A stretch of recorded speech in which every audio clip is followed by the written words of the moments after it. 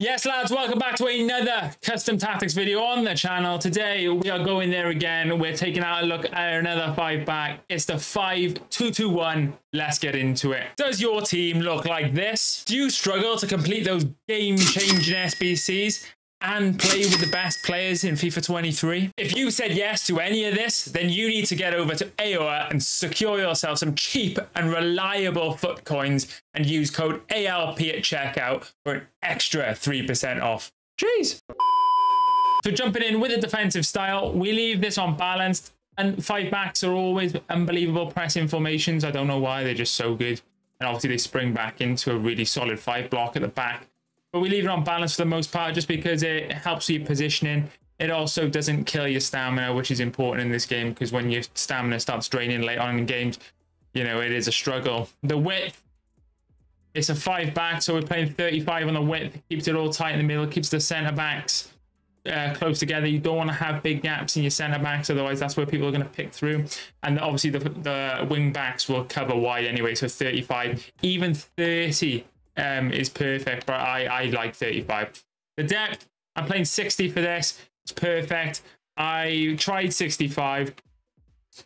It's not too much of a difference. Obviously, it pushes a bit higher up the pitch, but I find you get caught on like too many counters with that. I hold the ball quite a lot, so it's I always find I get hit on the counter quite a bit, so 60 is perfect. But definitely play with this one if you're unsure or if you're struggling to defend in it. Then definitely lower the depth to 55, 50, you know, just have a play with it. Build up play is balanced and direct passing. It's the best in the game. If you're not using it, you are literally putting yourself at a disadvantage, like genuine. Like if you're not using these two, then yeah, you're probably sacrificing a few ranks in weekend league. Width we leave on 50. Doesn't really make a difference the way it's set up. You get width from the wingers and you get width from the fullbacks. So it's perfect. Plays in the box, we whack up to 7. Helps those wingers get in the box. That's where we want them. And it helps the fullbacks get involved with the play also. Corners 1, free kicks 1.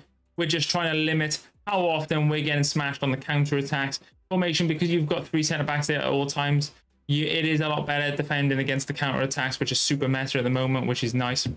So let's dive into the instructions, the important bit. So as you see as this picture, it's quite spread out. Like unlike the 3-4-2 one where you got the centre forwards right next to the striker. Without these instructions, your striker can be a little bit isolated. So we have the striker on stay central, get in behind. Very important for a central striker. Just it is the most meta setup for your strikers in this game. Whether you've got 2 strikers or 1 striker, it's the best. The wingers, so to get them closer to Mbappe, we've got them on cut inside, get into the box for crosses, and get in behind. So cut inside, get in behind, and get into the box for crosses, and that's on both wingers. We don't have them come back because, well, you could. I mean, if you're a full-on rat, you could have them on come back on defense, and that would probably work okay. I just leave them on balanced for the most part. I've got plenty of bodies there. Rafinha will work his way back anyways, and I prefer to keep him up top. The 2 centre mids are stay back while attacking and cover centre, both of them.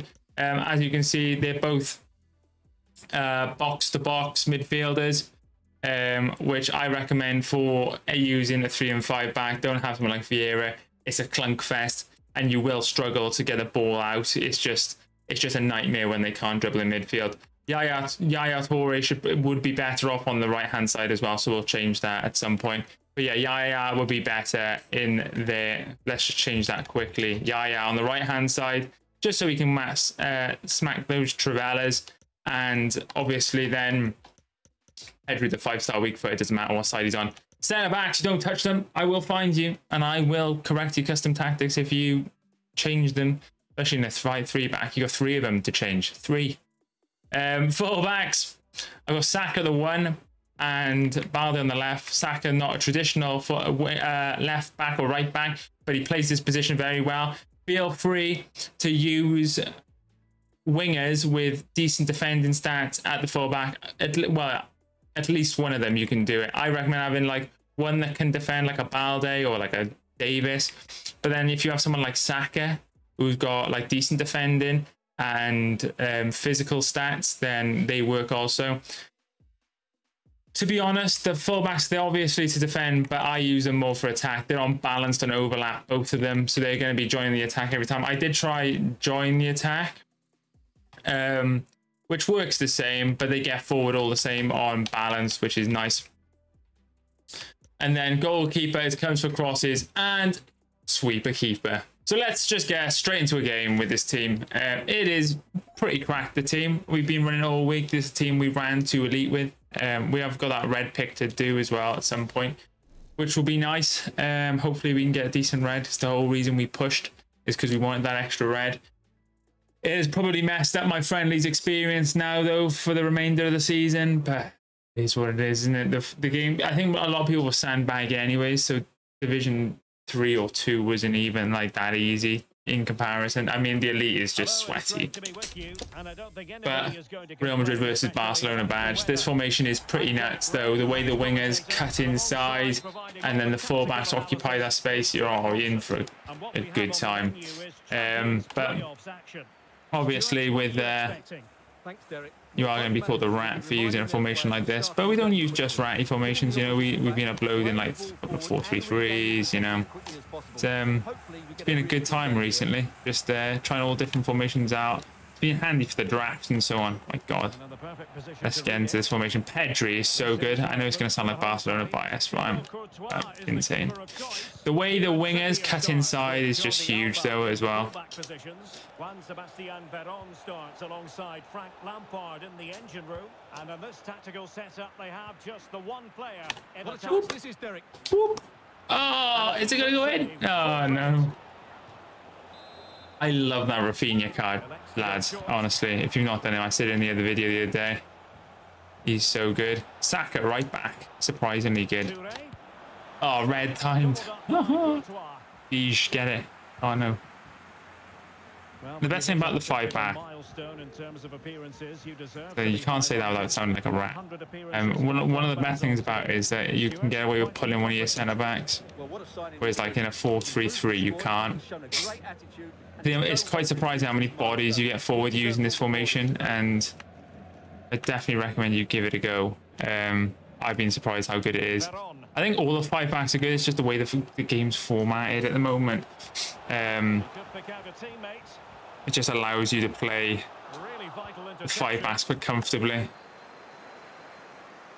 The only thing is, when you do lose the ball, it takes like a few seconds for the team to spring into position. But as you can see, like, look how much space you get in, the angles you get in when you're running.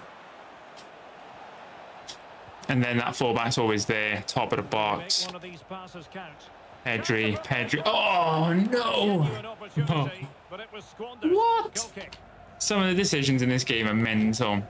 I do whack on like a press now and again quite a bit off off their goal kicks when they pass it short.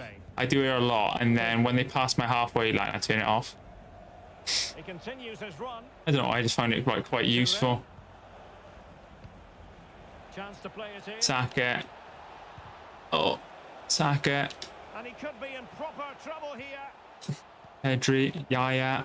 Oh, I just can't quite get that shot away. You see, Pedri's quite passionate in midfield. He's like, it's almost like the best of both worlds. He's like able to defend. He's quite physical. This guy's got R9, I think. He's an Air 9 merchant. Mbappe. Here we go. Cover the space. Yaya Toure. Again, the World Cup version is just as good as the Titan, in my opinion, after using both. They're both incredible. The Titan's probably, if you were to compare it on a side-by-side basis, is like minutely better.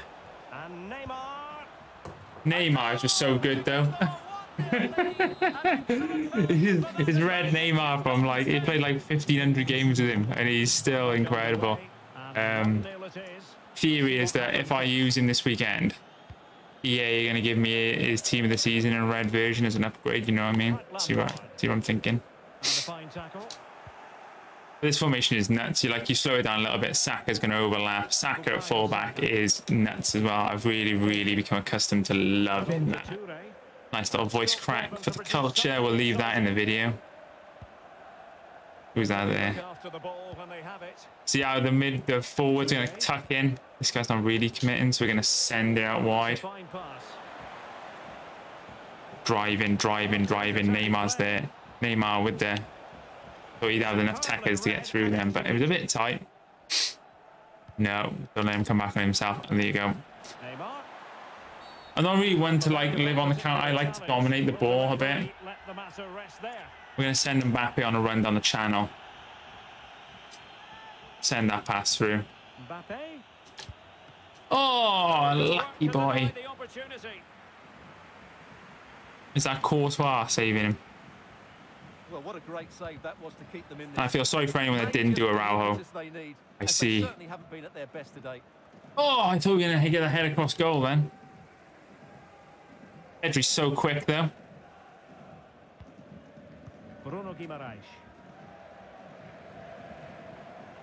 Alright, we're changing to a centre back. There you are.